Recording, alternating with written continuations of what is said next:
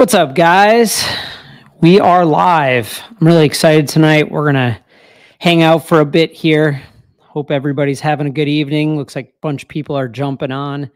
And hey, if you're watching this live, make sure that you drop in the comments if you got any questions throughout this whole thing, because I am going to be doing Q&A kind of as we go. I'm going to just answer it as we're talking.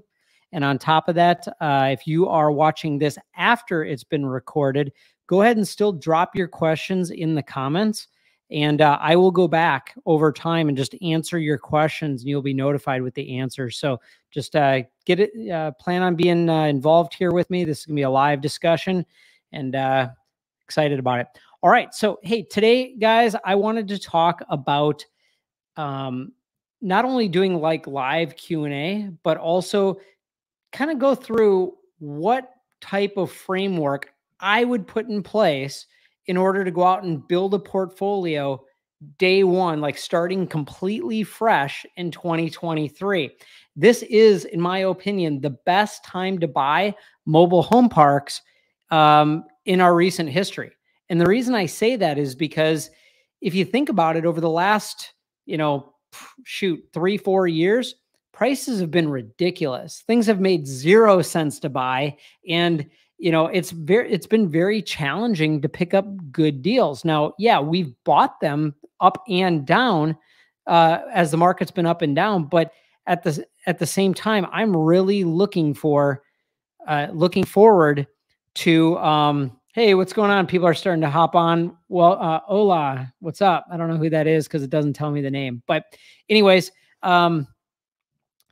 yeah, so really it's just been challenging to buy really good deals over the last few years. So we're starting to see some softening in the market, and we're starting to see all these things that we'll talk about later in this discussion. So make sure that you stick around. I promise I'm going to give you tons and tons of value throughout this entire discussion.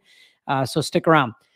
So, we've got a lot of good deals coming in right now, and I'm really excited about that. I'd say probably Q4 of last year, it just really picked up. Like, we started seeing a lot more deals that were starting to make sense. Really, what's up, guys? What's up, Mark? Let's go. That's right. Hey, guys, drop your questions in the chat or in the comments, or say what's up, because I want to make sure I get whatever you guys have to ask answered. All right. So I was thinking about this the other day, and I'm like, how would I start over if I had to? Like, I've bought over 1,000 lots. We own communities in like 5 states now, working on our 6th state as we speak. And, I just was like, could I start over? Could I do it? And of course, my answer is, yeah, heck yeah. I've got the information. I know what to do to go rebuild this thing all over again. And if I was looking at getting into real estate today, and I know this is going to sound kind of biased because I'm in the mobile home park space, but if I was going to start in real estate in general, I would be looking at all the different property types, and I don't see a single, what's up, Cody? What's up, dude? Yeah, let's roll. So I don't see a single property type that is positioned better than mobile home parks right now.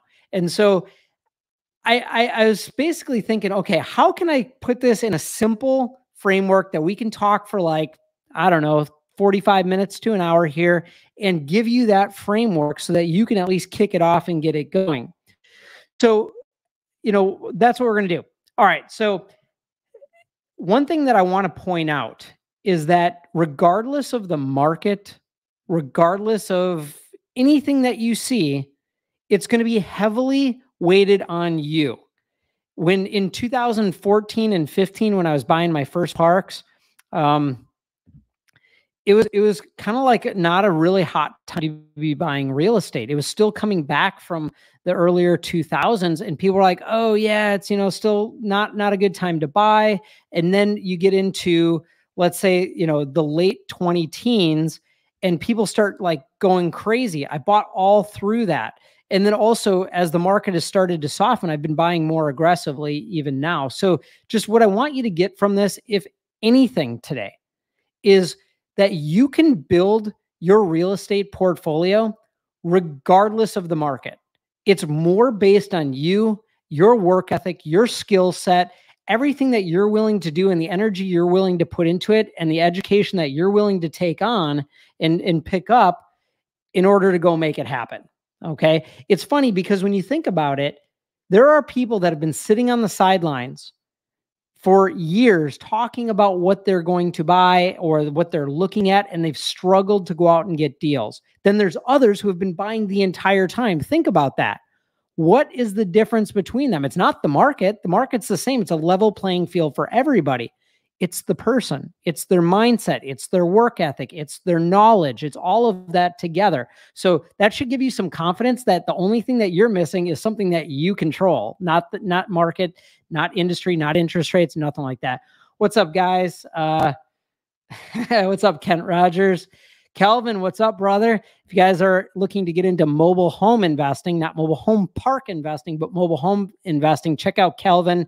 Him and I did a couple interviews recently, and Kelvin's a goat, as they would call it, in the mobile home investing industry. So welcome, dude. What's up, Judah? We got a bunch of people hopping on. What's up, Mark? Man, good to have you guys on. Make sure you're dropping your questions in the chat and in the comments. I'll be answering them as we go. So I've been helping my students in Real Cash Flow coaching program that I put together, basically take advantage of this short window of opportunity that I see in the mobile home park industry. Right now, we are taking advantage of two things that don't happen often, okay? Number one, interest rates. The interest rates being high like this is it's historically high. You know, for decades, it hasn't been this high. So we're taking advantage of that. But also, there's a once in a lifetime opportunity with mobile home park investing that will never come back. And that is the fact that our industry is consolidating. And think about this. Every industry only consolidates once. It only happens one time. And on top of that, almost every other real estate industry or property type has already consolidated. It's all professional, institutional operators that run all these properties. If you think about apartments, retail, office, industrial, even self-storage has went through the consolidation phase. It's still kind of late stage that, but these property types have all went through consolidation. They're all being run by professionals, and there's a lot of data, and they're very fluent markets. But mobile home parks haven't. So they're going through it right now, and we're probably midway through the movie. Okay. So what I mean by that is we've got a few more years to take advantage of this before we will only be buying from professional operators out there. And although you can still buy, it just becomes more and more challenging, because when you're buying from people who have been running their properties professionally and maxing them out for years, and they really know what they're doing, and they have access to data and systems and tools and software and great professional people and standard operating procedures and, you know, industry common or norms that they're operating on, it's very hard to find margin, right? It's really hard to find that big value add that you can double the value of a property, or that you can get in and buy something at a great price. But mobile home parks, we can, because a lot of these longtime owners have owned these properties for so long. They've ran them. What's up, Martins? And I'm seeing a bunch of people hop on here. So yeah, I mean, they've been running these properties for so long, and a lot of times it's been a lifestyle business. It's really been a lifestyle business where they've been able to go to the beach, chill out. They're free and clear. They're not really worried about maxing the properties or keeping rents up or, you know, billing back utilities or doing all these strategies to maximize cash flow, because nobody's looking at it but them. They don't have investors. They don't have return metrics that they're paying attention to. It's just something that they developed over a long period of time, own it free and clear, and they're just making money on it left and right.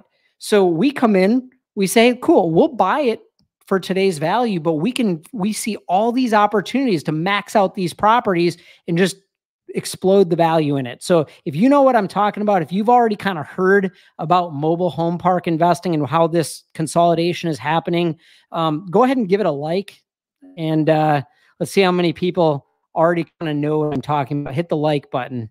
All right.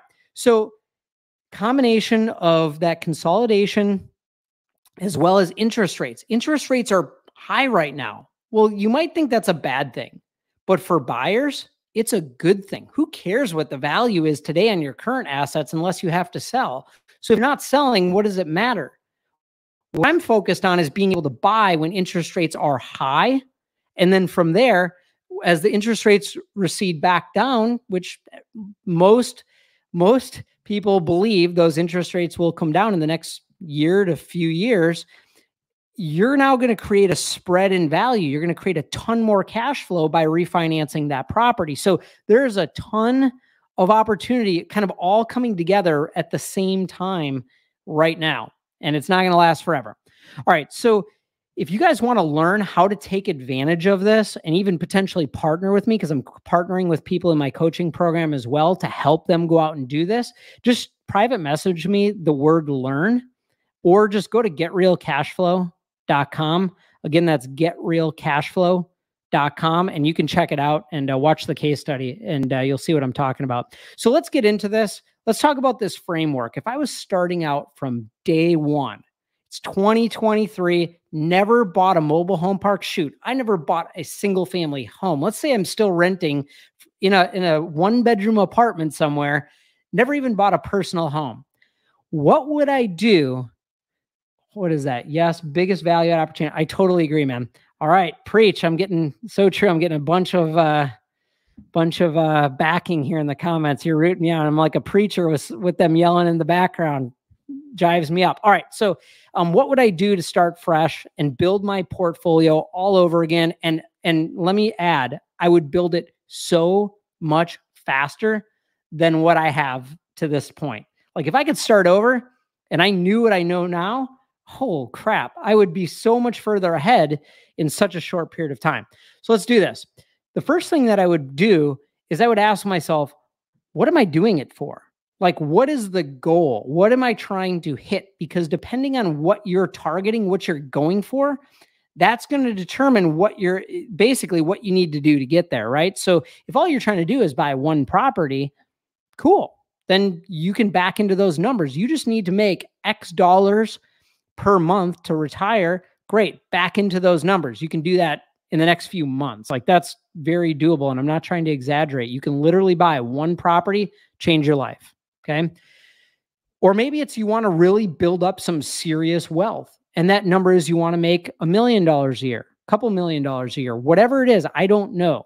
Okay. But you can back into those numbers and determine basically how many lots you need to own in order to get to that point. So that's the first preach, Mario.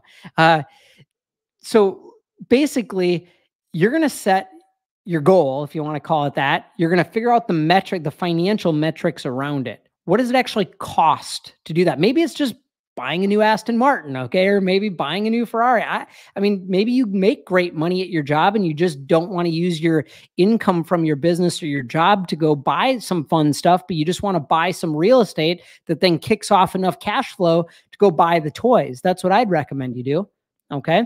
So figure it out. Whatever you're working for, whatever you're trying to accomplish, back into those numbers. Pretty simple. The next thing I would do is I would study up hard, and I'd start looking at real deals immediately. When I look back at everything that I've ever been successful at, okay, I've always just absorbed as much information as possible. I mean, you could, like when I started investing in real estate, you could not pull me away from a real estate book, we didn't have podcasts back then, but real estate books, they did have Bigger Pockets, and I was reading through Bigger Pockets like crazy. I joined multiple courses. Like there was nothing you could do to stop me from just absorbing information quickly, because I knew that if I learned it quick, I could get started quickly. I knew that if I didn't have all the information or enough information, I wasn't going to actually be able to go do a deal, and I'd probably waste a lot of time. So I've always absorbed a ton of information very quick, learned things as fast as possible, not because I'm a quick learner, but because I force myself to just absorb a ton. So once basically you've started studying up, then you're going to start looking at real deals. And the reason I say I would start looking at real deals very early on is because as soon as you start looking at Real Deals, you start learning what questions to ask. All right. So if you don't know what to ask, you're always going to be at like baby level information. You're never going to really be able to go out and take action. You won't know what to study up on either. So I'd start looking at Real Deals. Chances are, if I was still learning, I probably wouldn't know where all the deals were, but I'd at least be looking at things on LoopNet and Crexi and all, Mobile Home Park Store, all these different places, just to start absorbing what a real deal looks like and trying to figure out how to value it. Okay. So from there, number 3. So I've basically figured out what I'm going to do. Then I studied up. Okay. And I started looking at Real Deals to really learn it fast. And then from there, the third thing I do is I would go determine how. And what that means is I would build out my buy box. All right. So what size of deal am I looking to buy? How many lots? What's the price? You might, instead of how many lots, what's the price point? Okay. What can I afford? If you're looking to just buy properties yourself with your own cash, it's going to depend on how much cash you have, right? So that's going to give you kind of an idea of what you can purchase. Also, you're going to decide what markets do you want to be in. Are you just investing in your backyard, or are you actually going out and buying in other markets or around the country? There's not a right or a wrong. Okay. I buy all over the country. Like, I have no specific geographic area I have to stay in, but you may choose to do something within a few hours from your home, but you've got to decide that. And then from there, are you going to buy value add properties, or are you going to buy stable properties? Or are you going to buy properties that have a lot of turnaround opportunity on it? Or are you going to buy properties that are running really smooth and kick off cash flow day one the way you want, and they're not very management intense? You've got to decide all of that along with other things, okay? But ultimately, you've got to know your buy box. From there, once you know what your buy box is and what I know about my buy box, then I can take that information and then I can create my marketing strategy. All right. Hey, I got some questions here. All right. Let's get, what are the steps to take in looking at Real Deals? All right. So like I said, if you just wanted, when you're just in the learning phase, before you've even built out your marketing strategy and everything, so I'm going back to step 2, right? You're going to want to look on like Crexi. You're going to want to look on mobilehomeparkstore.com. I mentioned them already. LoopNet.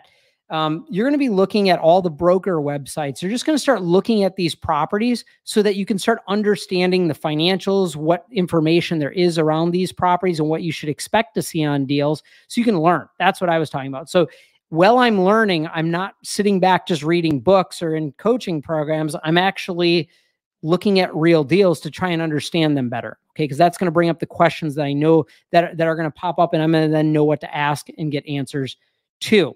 All right. So I got another question here. Do you pay for subscriptions? Did you when you first started? Maybe drop in the chat what you mean by subscriptions. Are you talking about like a paid LoopNet subscription or a Crexi subscription or something like that? I assume that's what you're asking. But go ahead and drop that in the chat. All right. I got another one here. What are steps in valuing the mobile home parks? All right. We'll catch up with that in a little bit here. Okay. I will come back to that, Khalid. Good question. All right. So, yeah, LoopNet Crexi. So basically what they're asking is, did I pay for subscriptions on those websites? No, I didn't. And except for maybe mobilehomeparkstore.com, I have that. It's really cheap and it sends out the deals a little bit in advance. But other than that, I've never paid for LoopNet. I've never paid for Crexi. And frankly, mobilehomeparkstore.com is fine, but you're not going to find real deals in any of those places. Okay. Why? Because those are the deals that the brokers have already shopped around to their entire database and couldn't find a legit buyer that would want it. And so like, all right, my whole buyer pool is gone. Let me just put this out to the masses and see who wants to bite on it. That, or if they're like a Marcus and Millichap, they won't do any pocket listings. And all they do is put it out to the masses because they want to get maximum exposure to create a bidding war and max out that price. Right. So, I wouldn't pay for those platforms. Just use the free level of it, because really all it's good for is networking with brokers. okay, and learning the business a little bit, but you're not typically going to buy anything off of those platforms. All right. So, thanks for the flames. All right. So, I like that. So basically what we've done is we've determined our buy box now. We know what we're targeting, right? We've kind of honed in on that. Because if you just say, I want to buy a mobile home park, and then you just start looking at everything, you know how distracted you're going to be? Do you know how like scatterbrained you're going to be? You're going to be looking at deals everywhere, and you won't know if it's a good deal or if it's worth buying or if you should pursue it or not because you haven't honed in on it. Okay.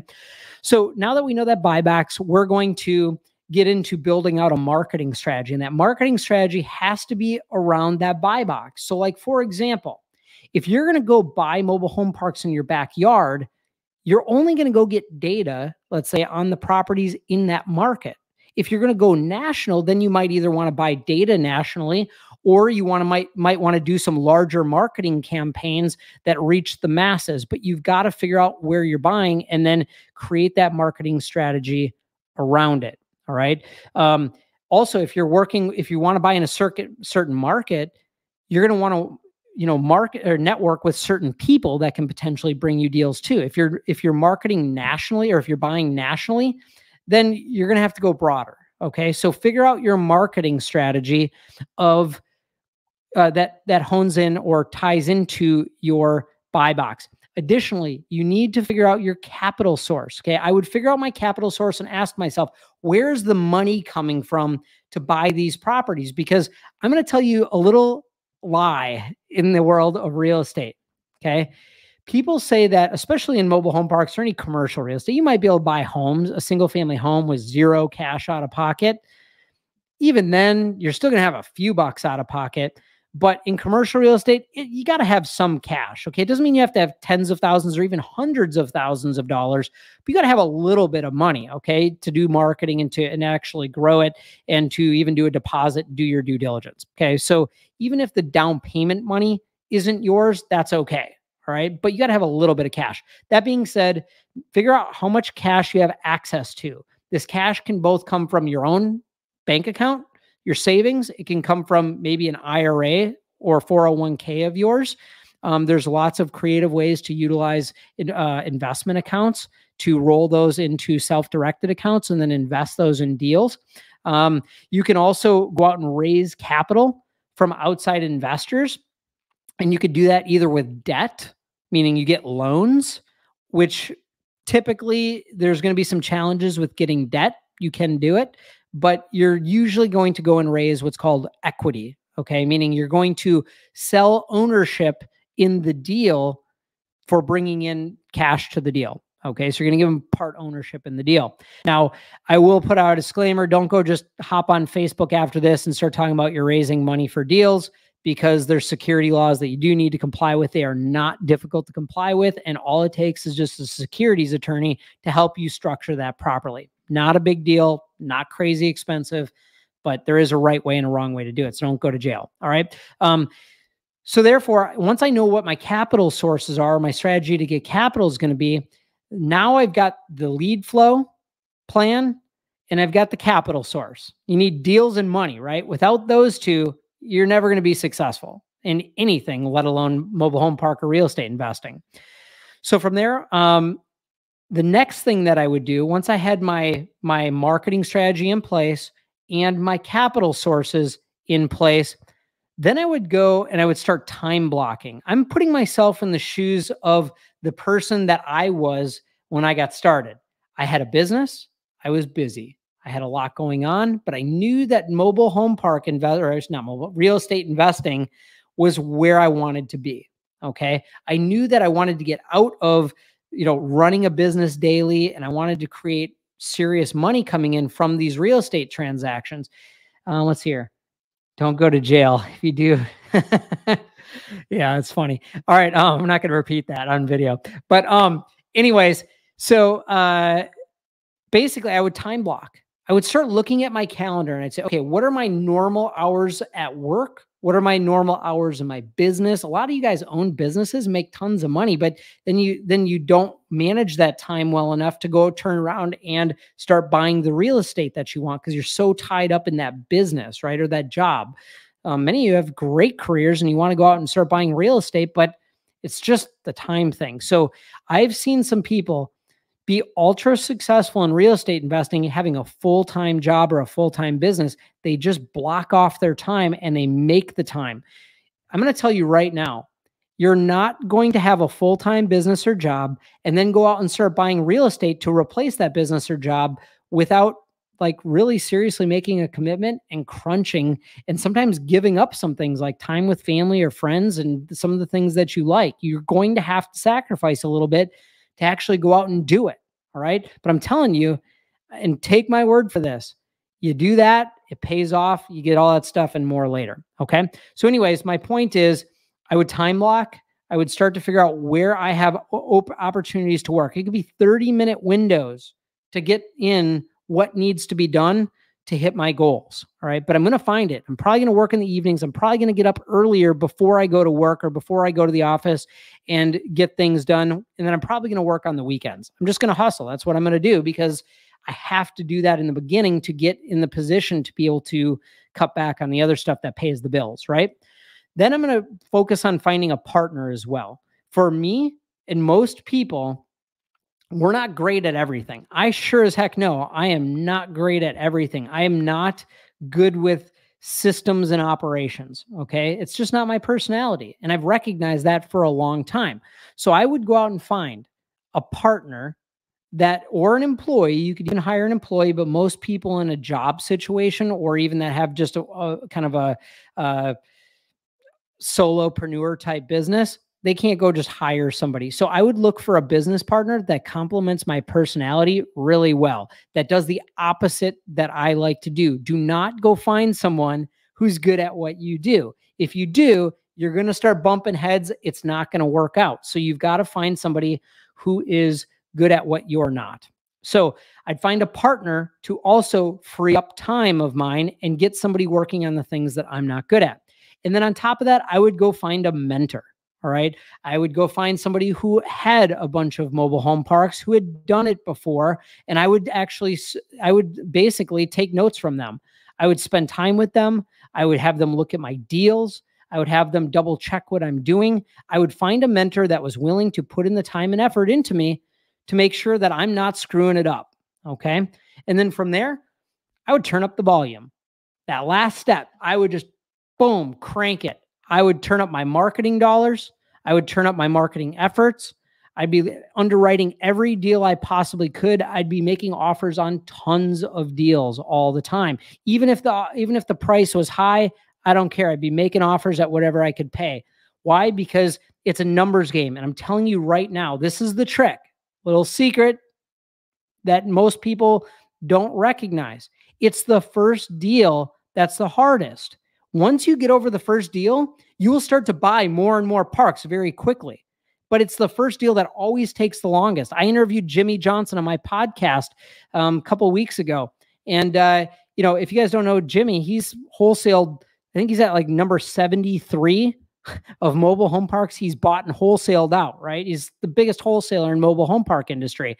And he took over a year to get his first mobile home park deal done. I took a year to get my first mobile home park deal done. Not because it necessarily had to take a year, but because I didn't have some of the things that I'm talking about today. If I could start over and do it all right, I didn't have some of this. So I had to kind of learn and bump my head a lot more than maybe somebody else has to. Okay.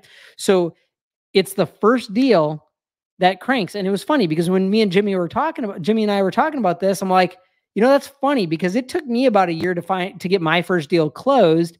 But then after that, I started buying more and more parks. Like shortly after that, I had deal after deal. So it's once you have that breakthrough, game over.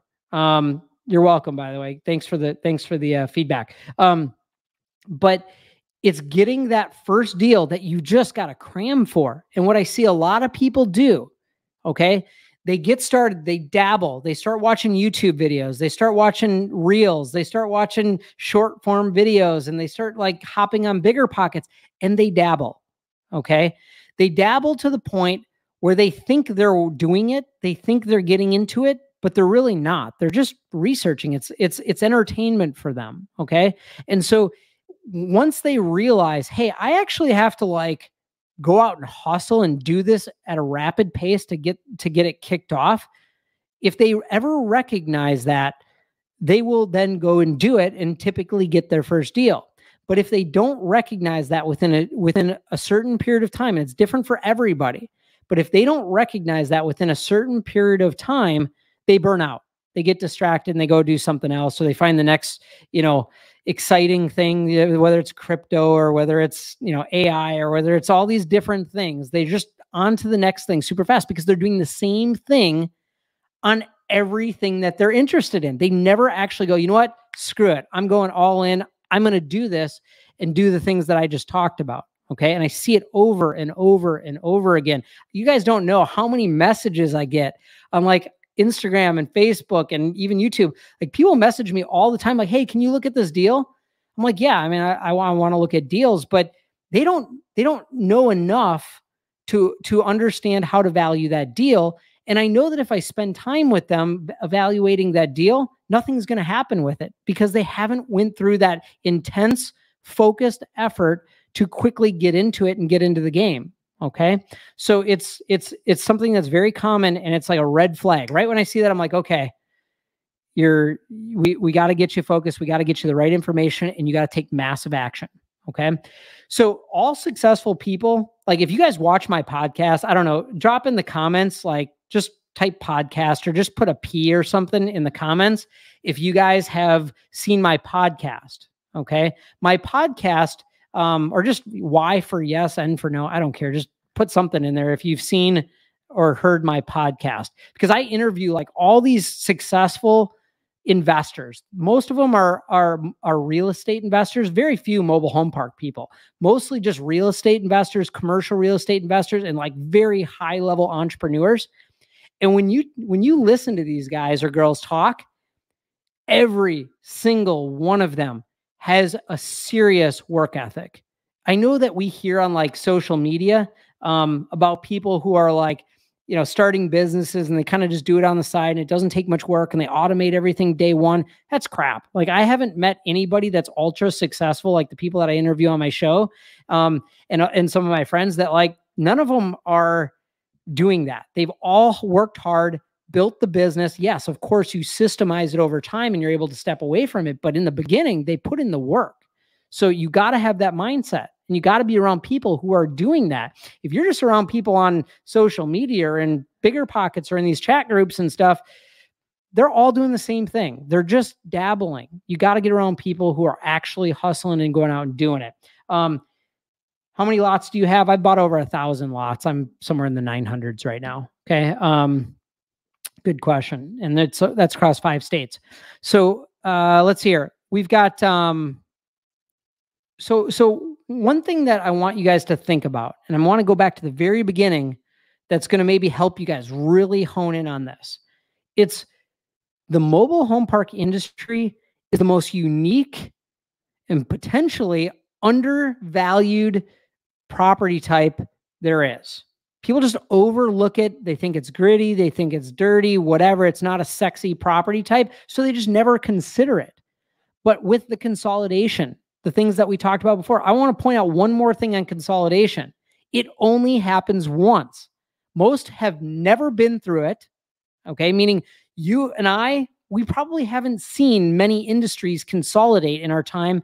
And there's not many real estate types or industries in general that haven't consolidated yet. So it's like this just super hyper focused opportunity that we can take advantage of. I love the fact that seller financing is just running rampant in this industry right now. Like 1 out of the 3 deals I'm buying right now are seller financed. We just bought another deal, seller financed. The deal I bought in December, seller financed. So like, I'm telling you, there's a lot of seller financing right now because sellers are aware that financing has changed. Interest rates have went up. And so they're like, okay, well, if I really want to sell, I'm going to have to be flexible. It's not a dirty word anymore. I ask every single seller if they want to seller finance, and you'd be surprised how many people do. And these are sophisticated sellers to an extent. Like, they may not be sophisticated in their operations, but they all understand what seller financing is. It's not like going to somebody who owns a single family home that they live in and going, "Hey, do you want to carry paper?" and having to explain that whole process. You don't have to, because they know it. They understand what seller financing is. So it's a very easy discussion. Additionally, this is kind of where it's really cool. All right. And this is what's really weird too. You've got, seller financing happening right now at a very rampant pace, but you also have very attractive bank financing. Now, interest rates aren't sexy, but I just got a loan for 5.75 in December, refinancing a property. It was a unique situation. Sorry, 5.85. It was a unique situation. The deal had drug out a little while with the bank, and they decided to honor some of their previous rate, but still, I'm getting quoted at different rates, sometimes in the sixes. So, low sixes. So although that's a high interest rate historically, it's not a high interest rate from a cost standpoint. So you're able to still get, very strong financing terms, like 25-year AMs to 30-year AMs. You can get things like 10-year loans, 10-year loans. There's even Fannie and Freddie finance mobile home parks. So there's a very high demand for debt financing on mobile home parks. Okay. So, but then you also got the bank, or you got the seller financing too. So it's just a really sweet time to be buying mobile home parks when it comes to capital. All right. There's also motivation in the market, because you got all these sellers that are getting to the point where they want to retire. That's what's fueling this whole consolidation phase. It didn't just happen. It's because all of these people are getting ready to retire, or they're dying off. And so the timing is just forcing them into the market. And with interest rates being high, it's like, okay, well, if I'm going to sell, I got to sell now. Otherwise, I might be stuck with this thing for a long time. So it's creating motivation in sellers. And that's something that we can take advantage of. Also take advantage of, or benefit from, I should say. There's also a lot of capital looking for a home right now. So you've got the sense that you've got, somebody said demographics. Exactly. It's the demographics, the age group of people that develop these. They're all getting old. They've developed these 30, 40 years ago with their bare hands, and they're like, I'm retiring. But there's a lot of capital chasing good returns right now, and they can't find it. They can't find it in apartments. They can't find it in traditional real estate strategies. And also, they're not seeing it in the market. A lot of people lost a lot of money in the stock market and other institutional grade investments. And so there's a lot of money on the sidelines looking for deals. So you've got equity, you've got good debt, you've got motivated sellers, you've got a consolidating industry, you've got all these things like building up. Plus, on top of that, our industry's gotten a lot more legitimized over the last several years, where people are now comfortable with it, and there's this buyer pool behind you. So if you can buy parks, turn them around, make them run really well, and then turn around and put it on the market, there's tons of buyers for that. So there's a demand for the asset class that there hasn't been ever. Like when I started buying these in 2014, people wouldn't touch mobile home parks. They were dirty properties. They were super sketchy. Nobody wanted to touch them. I'm like, mobile home parks? What the heck are you talking about? I'm not buying a trailer park. And so that's changed. So there's a very high demand for the assets that you own now. So later on, when you go to sell it, it's a strong asset to own. There's no new development happening either. Think about that. Every other property type that you think about, there's new competition coming online. People are developing apartments. They're developing office, retail, industrial, maybe not quite as much office, but it is being developed a little bit. They can. There's nothing stopping them. Okay. They're developing RV parks. They're developing everything, marinas. They're developing anything you can think of. But what's the one property type that they're not developing?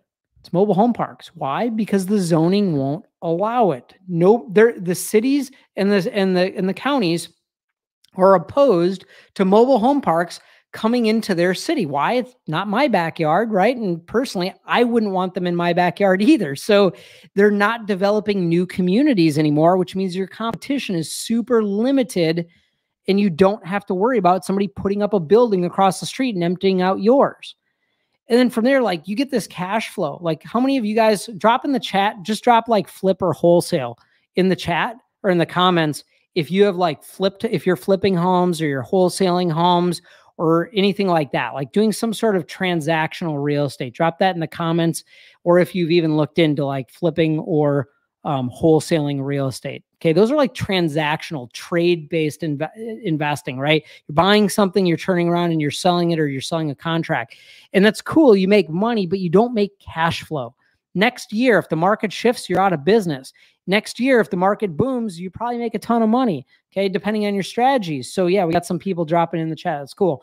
But the whole point is that with trading models, you're constantly just at the mercy of the market. When you buy rental property, sure, rents can fluctuate a little bit, but when you're buying cash flowing property, if the market sucks for a couple of years, I don't care. Like, it's totally fine. If I can't buy anything tomorrow or I can't sell anything tomorrow, doesn't matter. I start making money. I keep making money. It just keeps coming in because I own assets that produce cash flow. And that's where the real wealth happens, guys. Commercial cash flowing assets. You do that, game over. It doesn't take many of them to get very, very wealthy and set yourself up. And then like the last couple things that I want to mention about this, kind of around the whole benefits of buying these assets, is like you can have other people manage these properties. You don't have to be on site working that business. Like, there's a lot of businesses out there that you actually have to like actually be there. Like, I know this guy that has a UPS store and he has to work in that UPS store and run it. That sucks. I would not want to do that. That's a job that owns me. Here, I can actually have a business or assets that have people that work for me to run them, okay, both on the ground and potentially even having someone like maybe my management company run the property and even oversee the on-site managers. So like, there's ways to do that, okay? You don't have to have a job to own these things, and it's a team sport. Like, you can actually partner up with people and find others that get into the deals with you and still both make a lot of money. And it's not these like tight, thin margin deals where you're making 5-10 grand a deal. Like, it's hard to partner with people on thin deals like that. But when you're buying these bigger cash flowing properties, you can partner up with people, build a team around it, and not have to do it all yourself. And yeah, wholesaling also a big tax hit, correct? Yeah. I mean, when you're wholesaling and even flipping, you're paying way higher taxes. And then if you're buying things, holding them, and getting that long-term capital gains, potentially doing like 1031 exchanges or other strategies to minimize your tax, you also get depreciation. Like, there's tons of tax benefits with doing this too. So you actually get to keep way more money. Hey, we got a question here. If you guys got questions, drop them in the chat. I'm going to keep answering them as we're talking here. I think this is a great discussion. You guys are definitely involved, and I love that. All right. So somebody mentioned rentals as well that they're doing. Cool. Smart. All right. If someone brought you a good deal, do you have the systems in place to partner with them, giving them a small equity portion in exchange for the sweat equity so they could learn the business? Yeah. Yeah. Yes.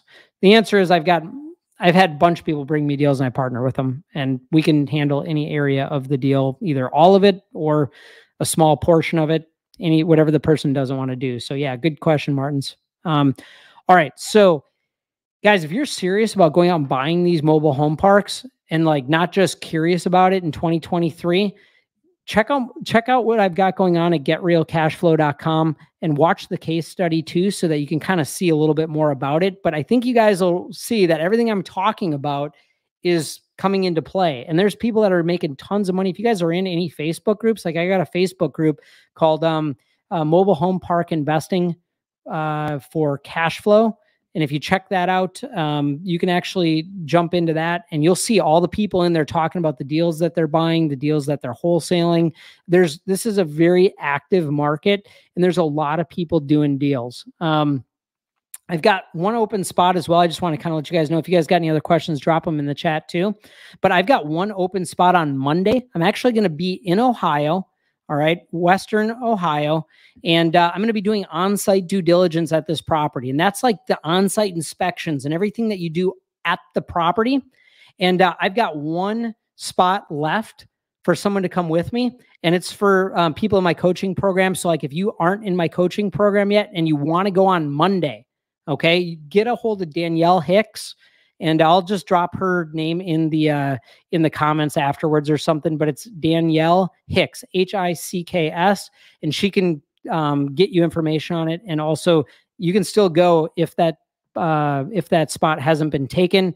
I will warn you, it is first come, first serve, and I only am allowing one person. But it's not like just watching me. You're actually going to have a clipboard and you're going to be working with me. So like, you're going to be measuring stuff. We're going to be interviewing the manager together. You're going to have certain things you got to ask. Like, this is the most immersive training you can possibly get. That way, when you go buy your first park, it's not the first time you've done due diligence on a park. You have already done it before. It's like, it is the most hands-on and advanced training that you can be involved in. So get a hold of Danielle if you guys are interested in that. So, hey guys, awesome call. Let's hear. We got one other comment. Hey Mario, thanks for doing this. With a value add multifamily background, would you do a deep value add unbankable deal for your first mobile home park deal? Assume it's local and you have the time and money. All right. So basically the question is, first deal, would you take down like a beast of a deal that isn't financeable and really is going to take like seller financing or cash? It's just a heavy lift, I think is what Pat's saying. And for my first deal, and even if it was local and in my backyard and everything.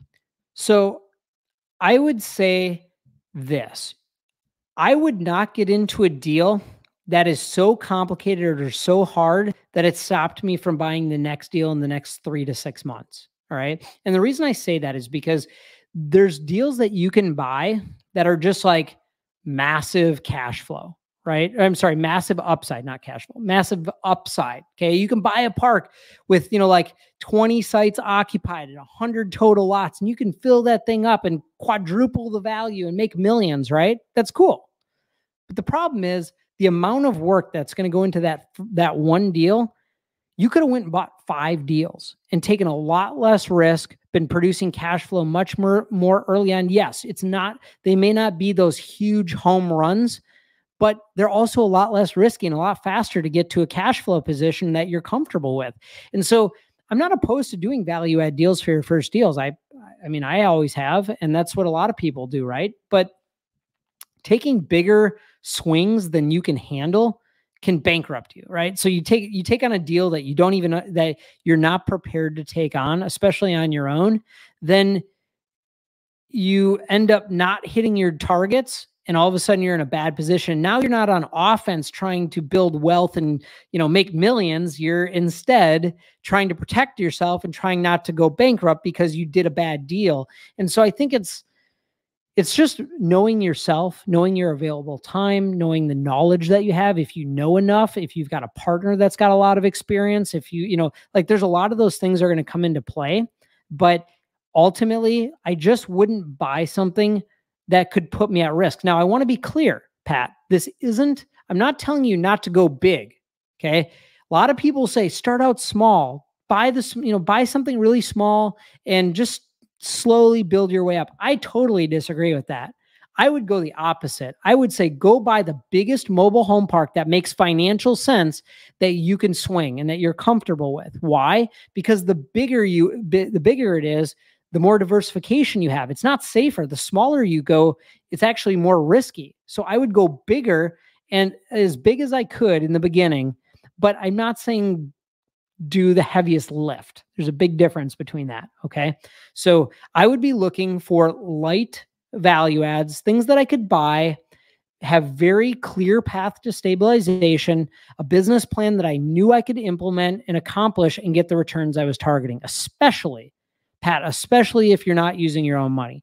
If you've got other people's money that you're bringing into the deal or other passive partners or something like that, I would be very concerned and careful about using other people's money, taking on very high risk deals early on.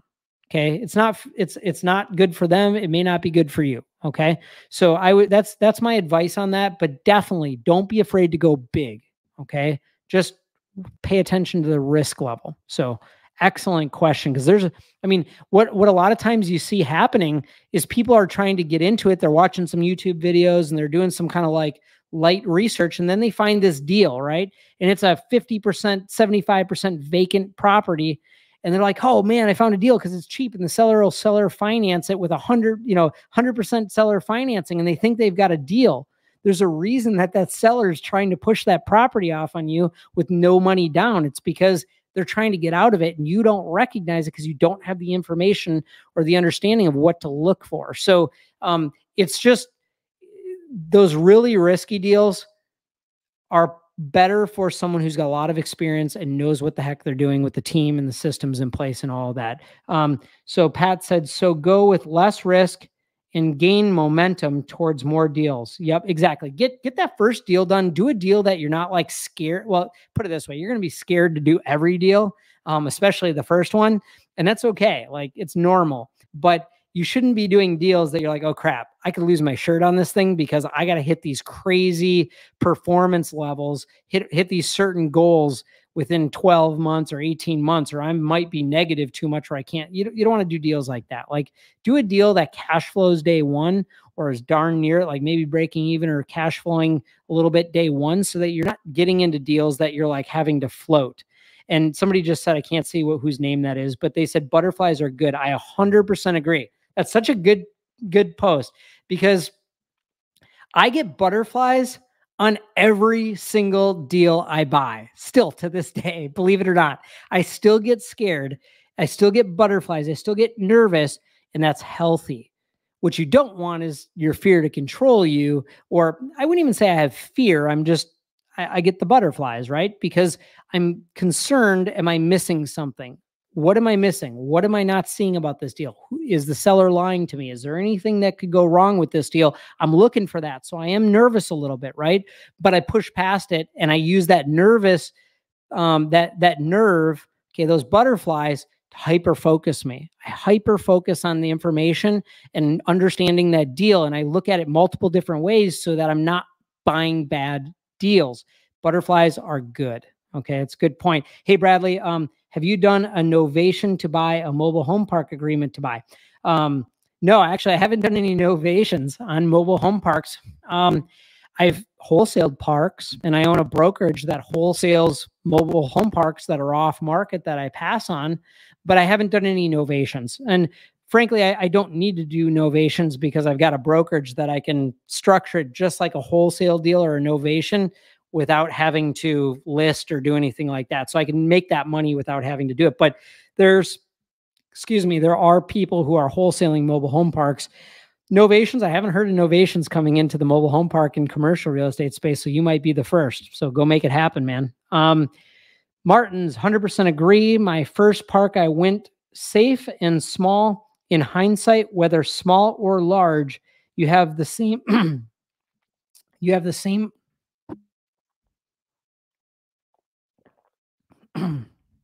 excuse me, a lot of talking. You have the same problems, but you have a lot more cash flow for the problems with larger property. Hold on.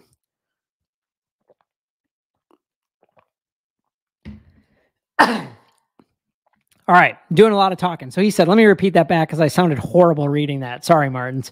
100% agree. First park, I went safe and small. In hindsight, whether small or large, you have the same problems, but you have a lot more cash flow for the problems with a larger property. Right. So like, think about it. And I always use this analogy. That's a super good point, Martins. Let's say you buy a 10 space park. Okay. And you have a plumbing break, and that plumbing break is deep down in the ground, costs you $4,000 to fix. And you think I'm exaggerating. I've had plumbing breaks that cost me 15 in Minnesota because they're buried so stinking deep. And they couldn't find the leak. So they're just digging everywhere. So, you have a leak that costs you $4,000 in a 10,000 or 10 space park. Think about how much that's going to affect your cash flow.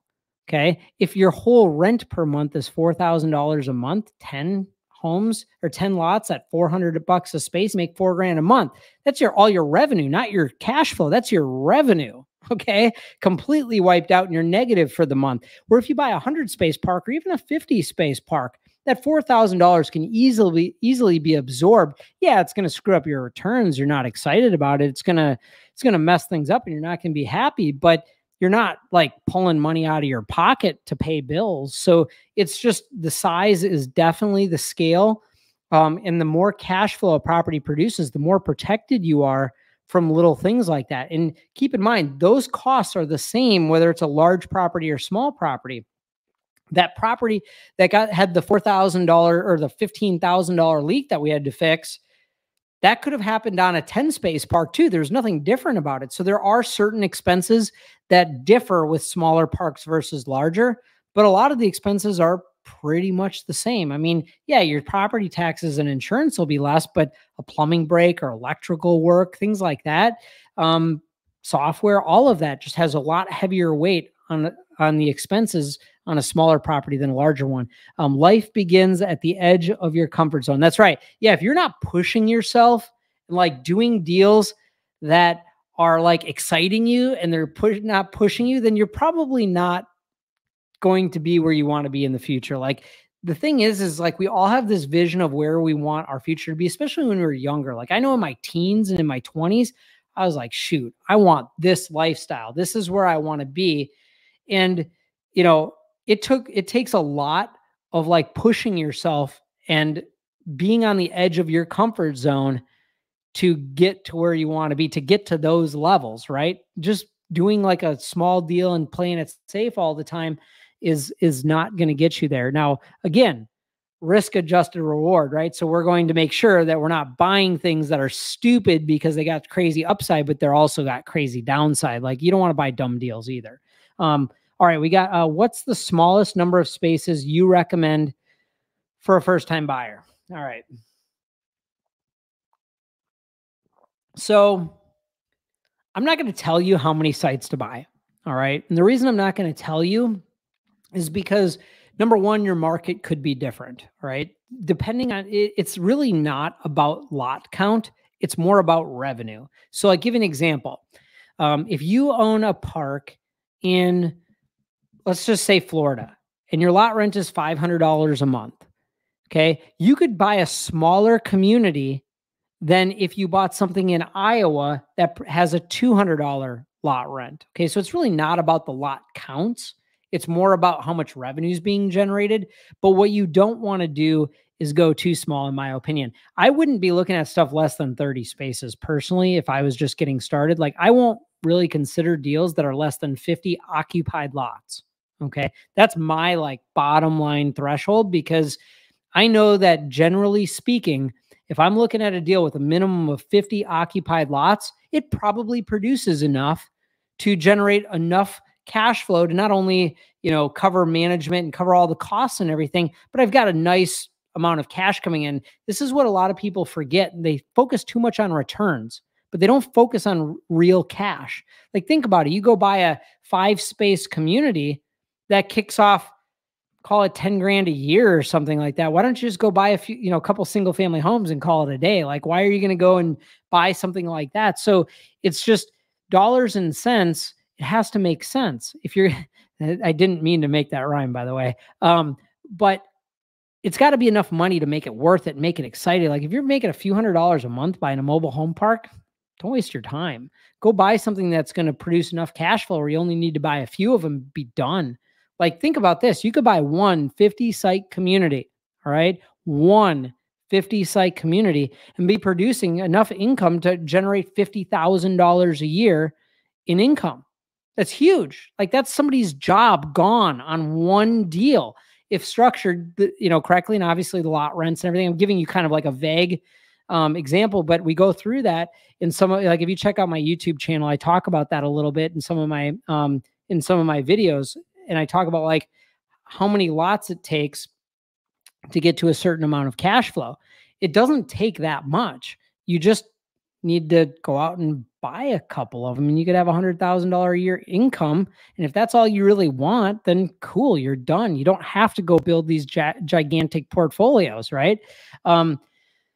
Yeah, if it doesn't make dollars, it doesn't make sense. That's exactly right. Like just there's sometimes deals are like super good and the return is like, oh man, it's like a 20% cash on cash return year one. I'm like, yeah, but it's like $700 a month.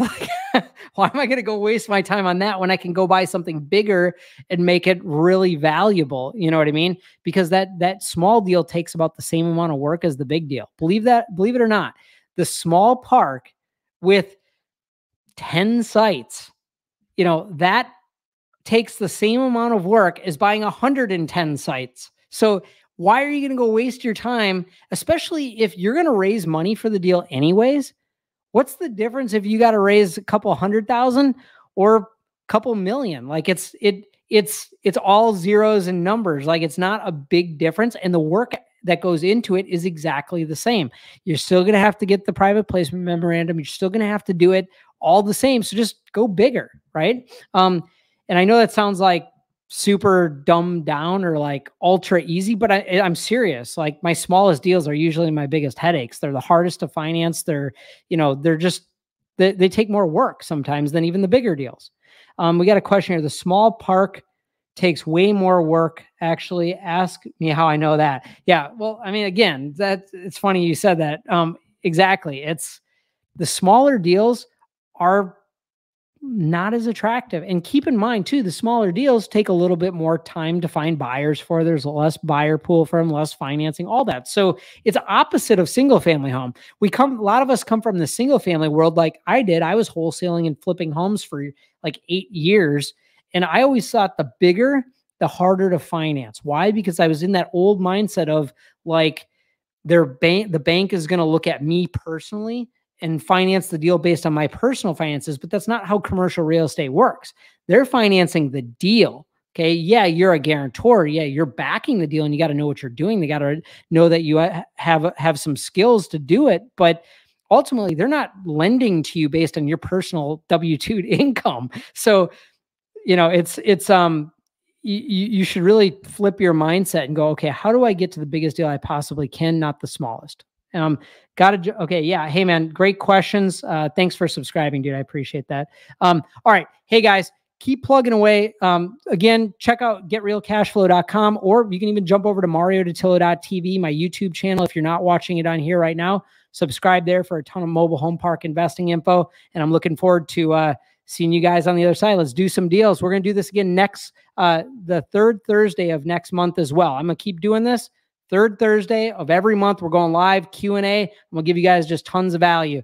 Have an awesome night.